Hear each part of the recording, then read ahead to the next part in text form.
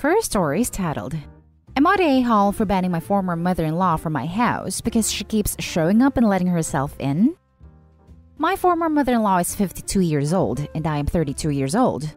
Back when I was 23, I got my then-girlfriend pregnant. We married soon after and she gave birth to our little girl. 2 years after, my wife got extremely sick and passed soon after, leaving me with our daughter. I decided to move several states away back to my own parents, as I work a lot and my parents volunteered to help me with my daughter. This went on for a while until I made a good promotion and had enough saved up to get my own house half an hour away from my parents. And since then, watching my daughter during the day while I'm at work is split between the nanny I hired and my parents. Before you think I'm taking advantage, my parents insist on watching her. My daughter is 8 now in case you wonder, and I generally work 8 to 6. My former mother-in-law decided to move to the town I live because she wants to be close to her granddaughter/my daughter. I initially had no issue with this. After all, my wife was her only child and my daughter her only grandchild. I only started having an issue when she actually moved. Since she moved here, she was at my house pretty much all day, including when I got home after work and the weekends. She would even be there when my daughter was at school and no one was home to clean. After having multiple conversations and arguments with her where I stated I was of the opinion her behavior was inappropriate and she was crossing boundaries, she finally toned it down for a while. However, slip-ups were and are common. Last week was the last straw for me. Since the past year and a half, I have started dating again and met a woman. However, due to Corona, we have not been able to spend much time together. And with everything opening up here, I invited her over after asking my parents to watch my daughter. When we were fooling around on a couch, my ex-mother-in-law let herself in, of course without calling, knocking or asking, and proceeded to lose her mind and accused me of cheating and disrespecting my deceased wife. I finally had enough. I went over, snatched my key from her, forced her out of my home and told her she's no longer welcome in my house. She really has no one else, and several people including my parents have weighed in asking me to change my mind. I am not sure if I'm the a-hole here. Now for the top comments. Not the a-hole because of 3 main reasons. 1. This is your house. 2. This is your kid. 3. This is your life. You lost your wife. I'm genuinely sorry for your loss. You grieved. You accepted your loss and then you moved on. You're not cheating on anyone, and you're well within your right to not allow her into your property. Keep her away from your kid. Her reaction tells me that she'll try and push her mindset of you cheating onto your daughter. Just remember that you are the parent and that you have your own life. Am I doing the math right here? Married at 23, widowed at 25, now 32? So his wife has been gone 7 years. Surely that's more than enough time to start moving on? Or does the mother expect a lifelong celibacy? Not the a-hole. Not the a-hole. You've warned her multiple times. If she wants to see her grandchild, she should call you and ask either to come over or take your daughter out somewhere. I would not give the keys back. With the grandmother being pissed off at OP, I wouldn't recommend supervised visits at the moment. Not the a-hole. Why does this woman have a key/access code to your home? She's 100% the a-hole. Good locks make good neighbors. I wouldn't recommend giving anyone a key who doesn't live in your house, unless you're going to be gone except one person whom you can trust to not do this, like your parents or a friend. Yes, my question. I am not even allowed to enter the home of my sister without knocking. I don't have a key. Why would she have a key? Now for the next story. Am I the a-hole for not wanting my mother-in-law to take care of my baby after she tried to breastfeed him? My husband and I both work full-time and we have a 2-month-old. My mother-in-law comes to our house every weekday and watches him for free while we work. We're on week 3 of this arrangement since I went back to work after maternity leave. It's very kind of her to do this for our family, and I appreciate it immensely. My baby is breastfed.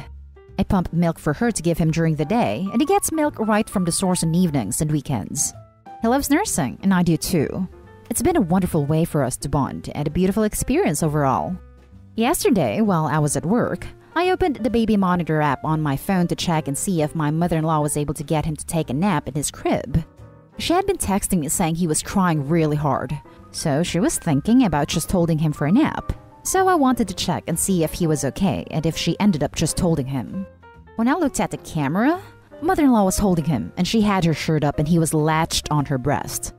I was shocked and horrified. I called her right away, and she didn't answer. So I had to sit there and watch her attempt to breastfeed my baby. He was latched on, but obviously not getting any milk as my mother-in-law is not lactating. I called my husband at work, who eventually got a hold of her.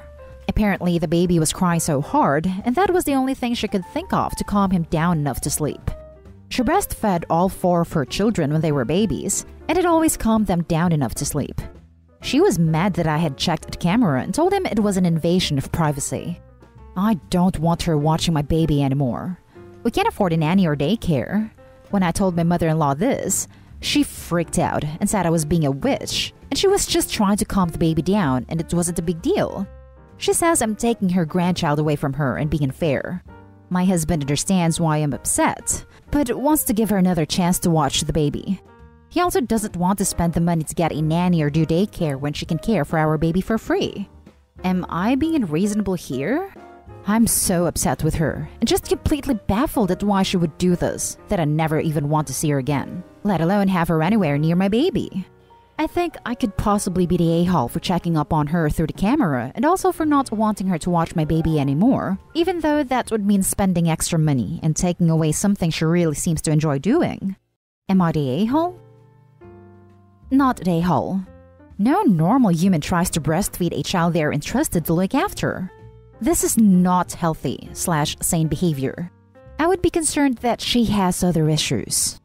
Her reaction is telling as well. Again, a normal human would be supremely embarrassed and apologize.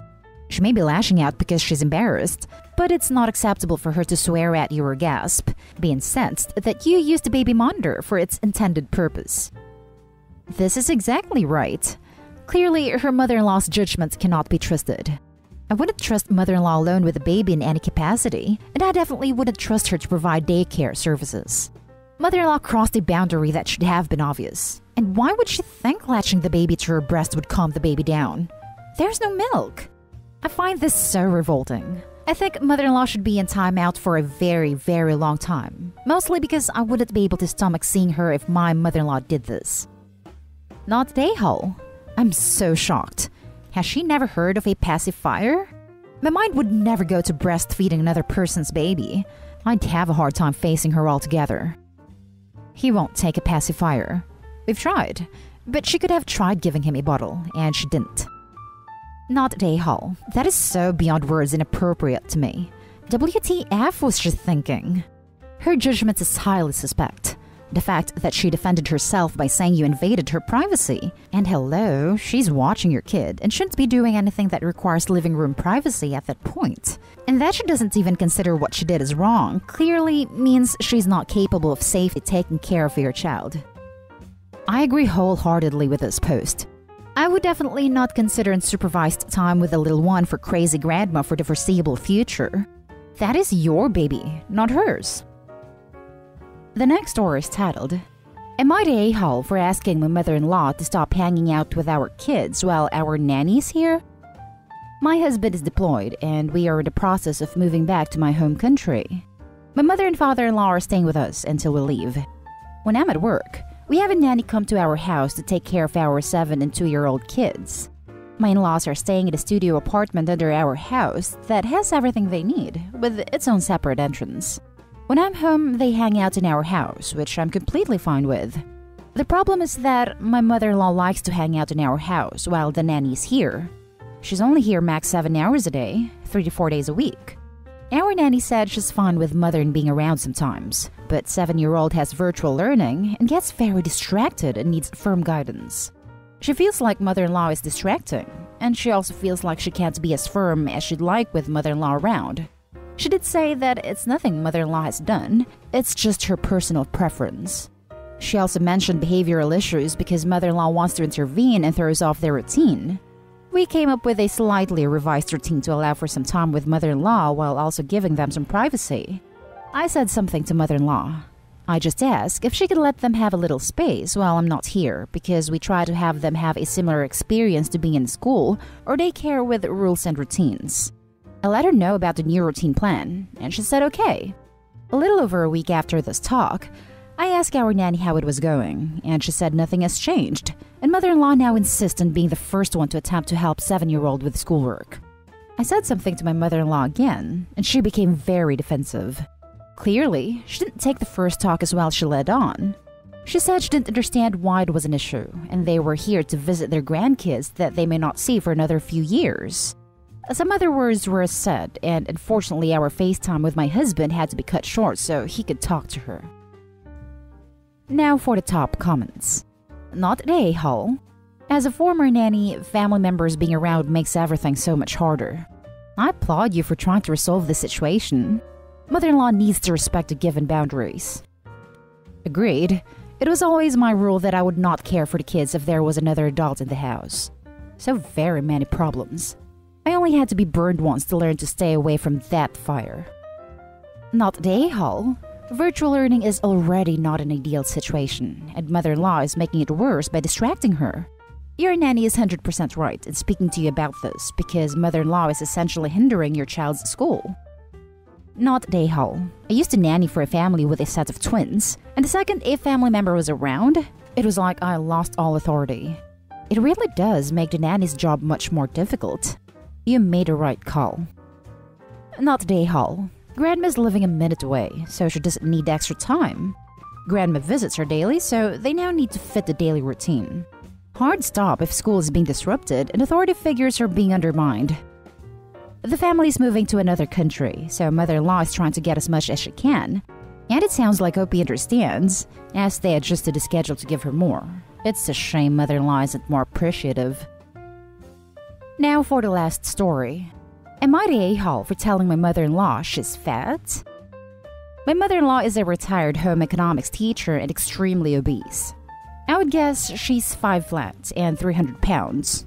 My kids and I are a little scrawny, but active and eat fairly well. Sometimes I allow them to have a soda when we go out to eat. Sometimes they don't eat their veggies or finish their meals. I'm half Asian, so believe me, my parents were the same flavor of, you best finish this food we earned for you. But they've chilled big time. They don't push their grandkids to finish or if they don't want to eat green beans. It ain't the end of the world. My mother-in-law lectured me to no end about nutrition and how she raised my husband and his siblings. Her daughter is also morbidly obese. I have said nothing until I finally lost it. I asked her if she honestly felt she was in a position to give me advice on eating. Her response made me feel bad. She said she understands nutrition but is an emotional eater, a food addict, as is her daughter, and my husband told me I shouldn't have said his mom was fat.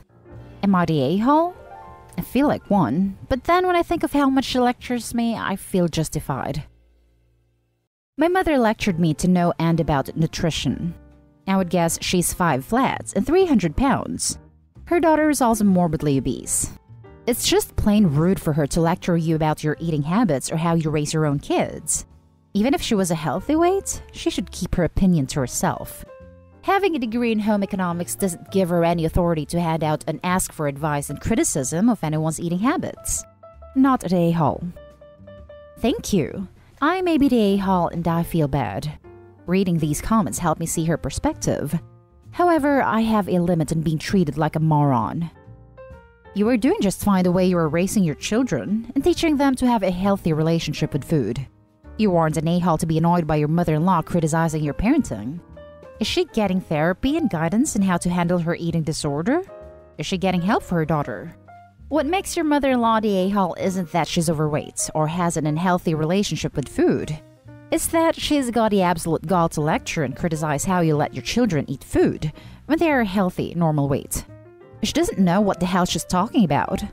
Maybe she's remembering something she learned in a college course years and years ago and wants to present herself as a nutrition authority.